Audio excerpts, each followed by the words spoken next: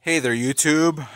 If you've been watching me for years, you might recognize this Garden King 5 horsepower rototiller. It's from 1976. I got it. I can't believe it's been 15 years already. I just seen when I made the video, and it was 15 years ago. I bought this from a yard sale as is for 30 bucks. It was a non-start.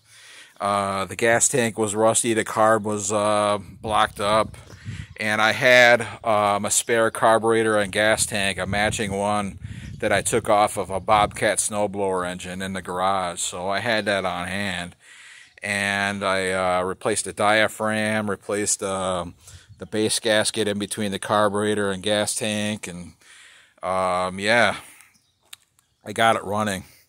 And a neighbor of mine, a late neighbor of mine, I was telling him I was planning on selling it because all I could see is dollar signs at the time, and he convinced me to keep it. And I took his word for it, and I kept it, and it's been serving me well. When I first got it, the starter clutch was always squealing all the time, no matter how much I cleaned it and how much I oiled it. It was just a lost cause.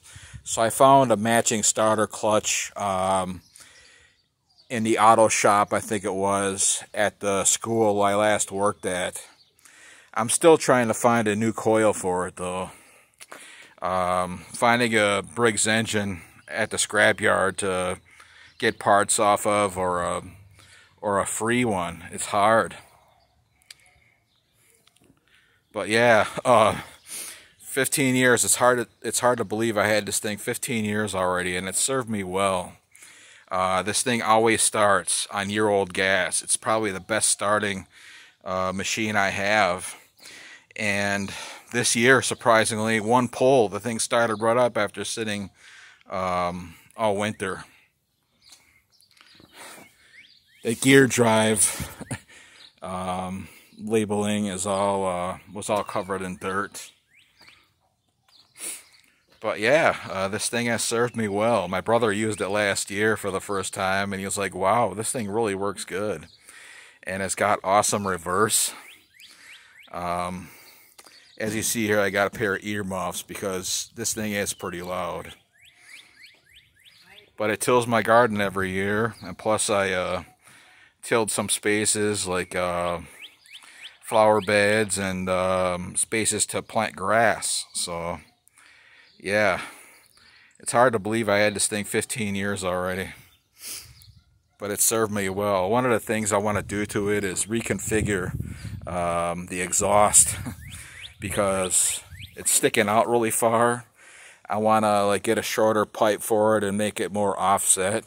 This is a really good muffler. Those mufflers that I had on here in the past, they would break off because they would get so hot. But this one is a nice steel one, so I think I'm going to use this once I reconfigure the muffler setup. But yeah, again, it served me well.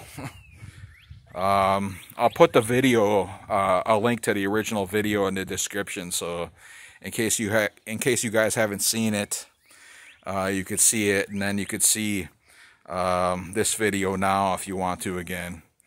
And that concludes the video. Bye.